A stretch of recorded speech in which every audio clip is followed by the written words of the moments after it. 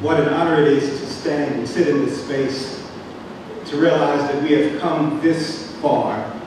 We pray your blessings upon us, each student as they journey this last leg of the race. Bless them with strength, fortitude, courage, insight to do everything they need to do to walk across the stage in just a few moments, a few months away. We pray your blessings upon them. We pray your blessings upon all that takes place in this space. May it inspire us, enliven us, enlighten us, and guide us further along on this journey. Give thanks now, for we ask it all. Amen. Well, I'm actually going to pick. You once said to us in class, he said, don't let school get in the way of your education. Also fun. If you don't know Clyde, he goes for the comedic effect most of the time.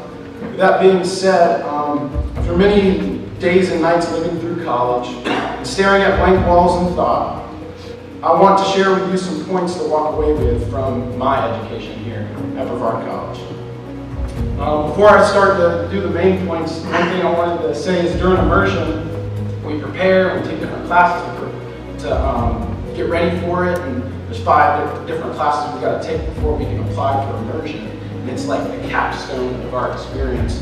So everything is, there's a lot of expectations out of you, and we're packing for the trip, and I'm ready to go. I got everything in the car, I drive up to the school, and I get ready to, we get to the site that, where we start to hike, and I'm going through my bag, and I realize,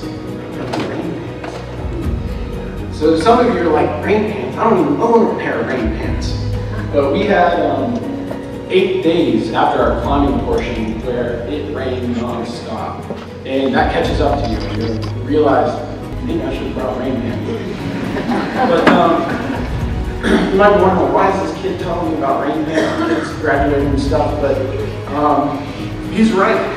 Sometimes me getting caught up in school is getting in the way of me thinking ahead and being prepared for something that I have to be ready for in school.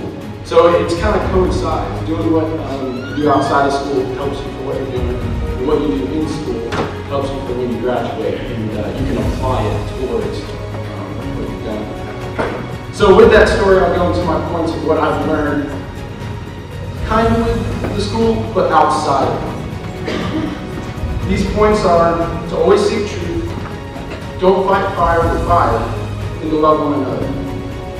We live in a Western and global culture that is always changing, and it's ones who are becoming the leaders of the future. I think these points will help us in our endeavors.